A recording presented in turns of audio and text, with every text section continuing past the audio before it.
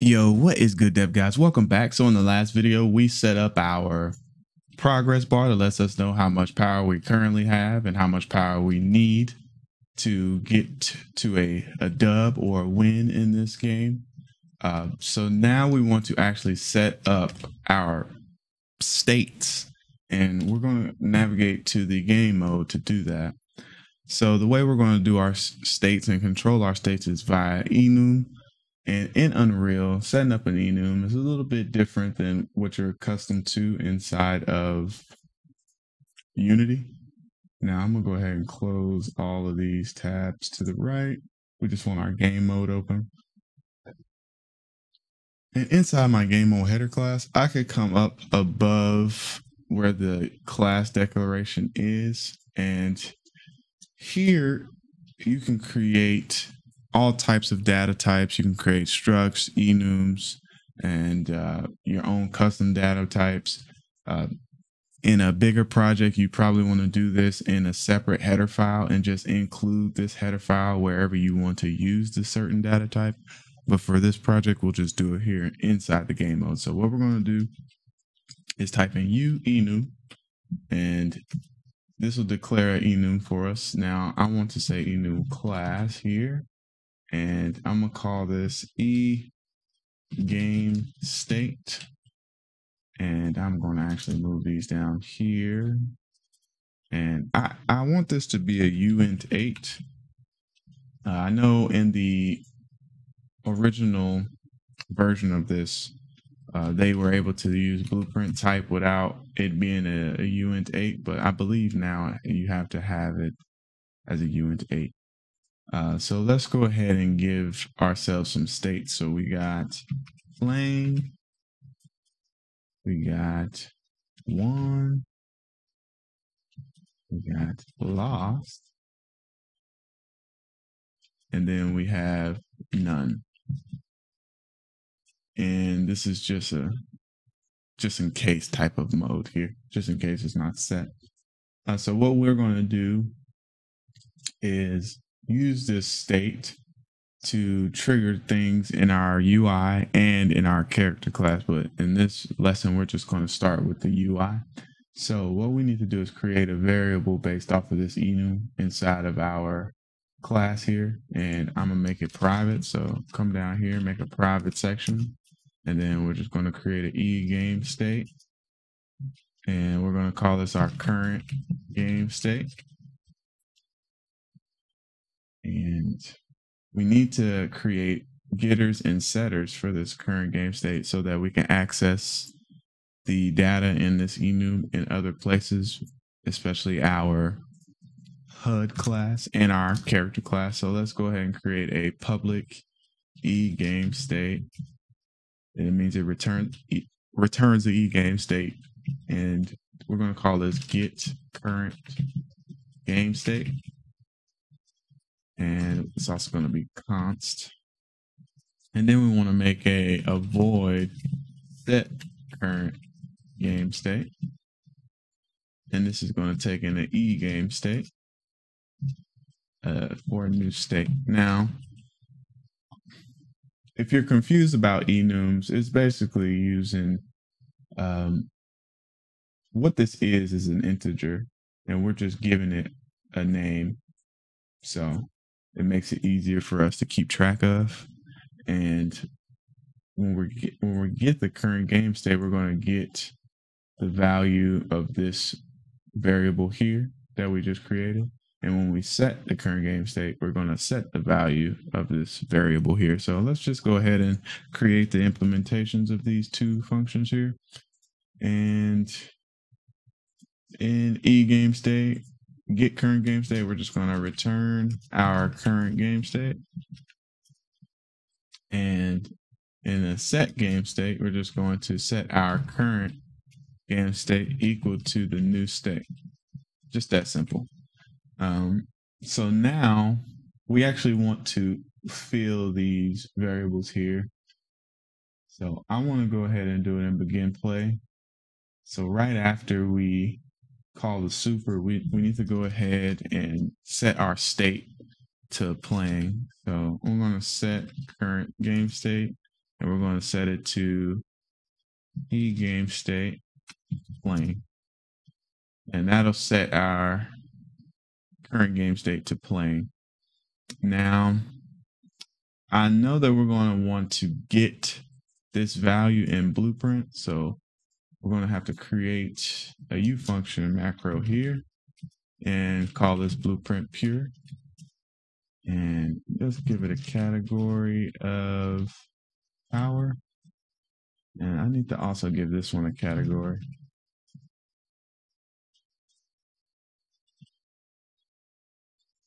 If you wanted to have something like an event in your game or something that your player does and have it be able to set the game state in Blueprint, you would just go ahead and give this U function Blueprint callable. But for this lesson, we're not actually going to be setting the game state outside of this code class here. So we set our game state to playing here on begin play. Now, whenever we are checking our power level, we need to ensure that we are actually making sure that we check and see if our power level went above or below the power amount to win. So here we created a timer that loops, and this is where we basically would do that extra logic. So I'm going to navigate to this start power level decay function, and here we get our player character. So first we see if our player character is valid, and then we see if our power level is greater than 0, and that will say, well, this will tell us to decrease our power level by our decay amount. But we also need to add a check to see, before we even do this, right here, we need to check and see if our player character has a power level that is greater than our amount to win. So we need to see our player character.get current power level, and we need to see if that is greater than our power amount to win. If that is true, then we want to go ahead and set our current game state equal to 1.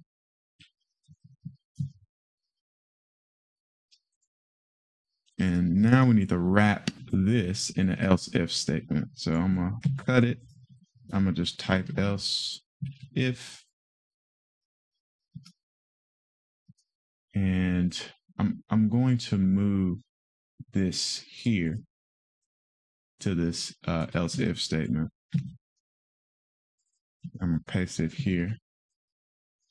So as this reads, we're checking to see if our player character is valid. Then first we check to see if our power level is greater than the amount to win. And if that's the case, we go ahead and set our state to 1.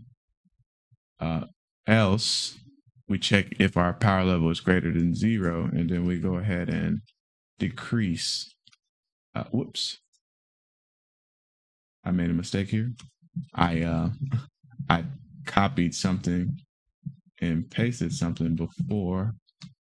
Yeah, so I need this first. So let me get this back and then type my else if here, and then make sure that I paste that code inside of the code block, and then I'll copy this check here, paste it here, get rid of that.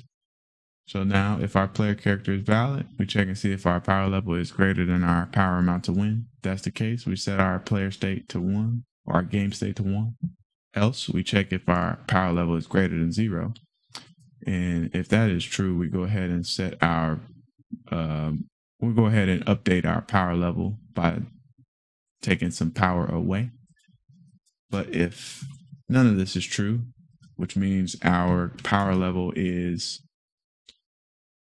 less than or equal to 0, we need to go ahead and set our current game state to lost.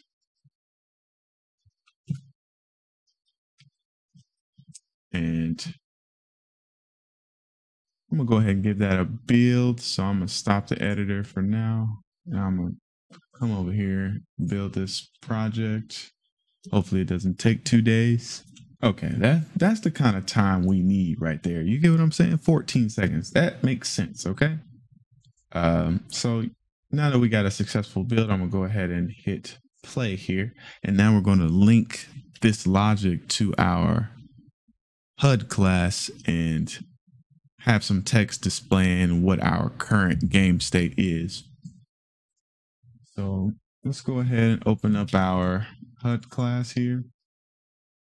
And let's go ahead and drag in a text here. And we're going to put this text in the top left so that we don't have to change the anchor point.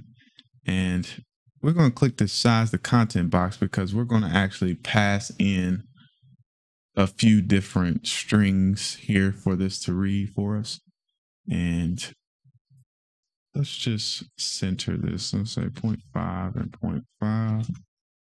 And maybe we can give it a little bit on the X, maybe somewhere right there. And over here, we have a lot of options for our text. So let's justify it to the left to make sure that it starts from left to right. You can also change the font. We don't have any fonts inside of here, but if you did import font files, you can go ahead and change. I'm going to change this to bold italic, maybe just italic. Yeah, okay. And maybe give it more letter spacing here. Okay. And there's a lot more other settings here. You can set a material for the font so that it could have like a animated material. There's a lot of things you can do here. You don't need to import TextMesh Pro. All this stuff comes right out of the box. So let's go ahead and give it an outline of 1 and maybe 2. Let's see what that looks like. Okay.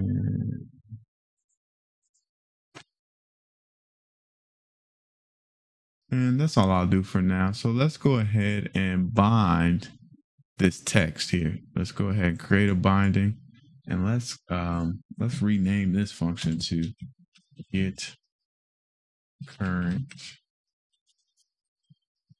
hour progress. And let's get the current game state here. That's what we'll call this function. So this function is going to return a string value for us. So what we need to go ahead and do is get our game mode. And let's go ahead and cast to our BP game mode. Another clever way to do things like this, if you're working in a bigger project, you don't want to do casts.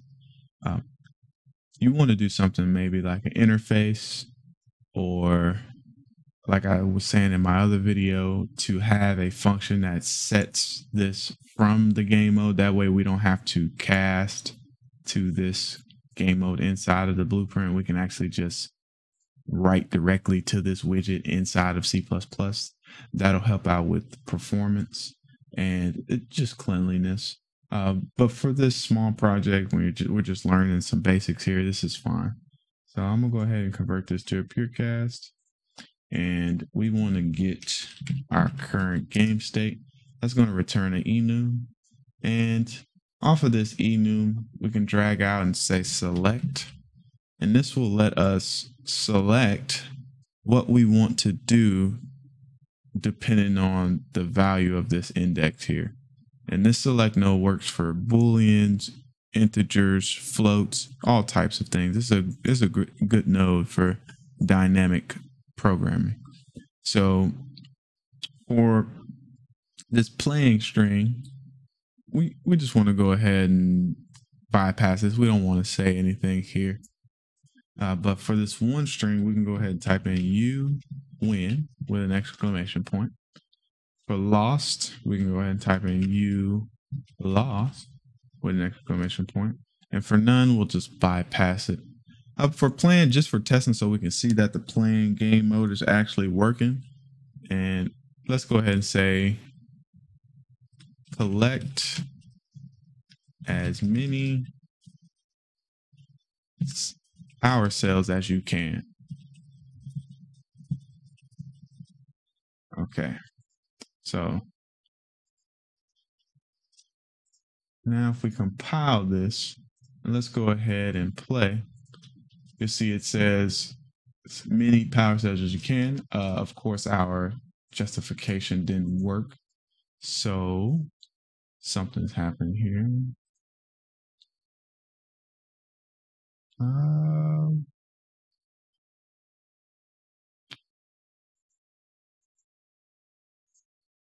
That is actually annoying. Okay. Yeah, we can't justify it to the left. Okay, let's justify it to the center. And let's see if we type this in, what it will say here. Let me just remove this binding real quick.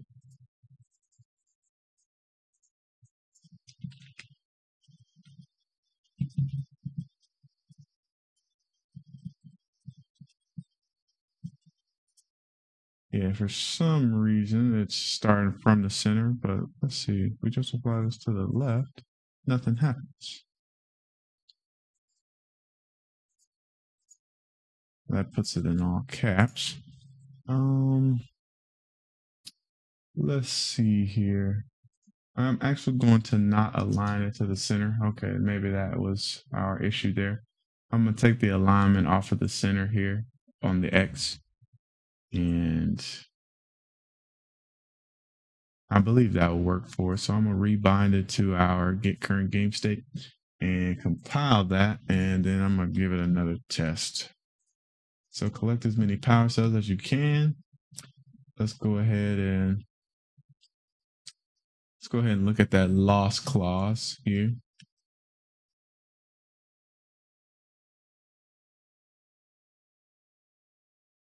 Okay. So you see there it says you lost. Now let's just to test the win, let's go into our game mode class and let's change these values a little bit. Let's change this decay amount to like 1 real quick.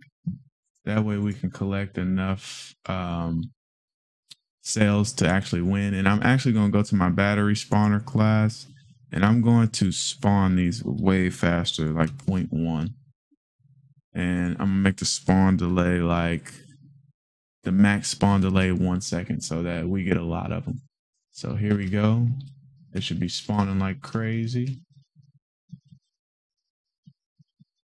So we should be able to win this.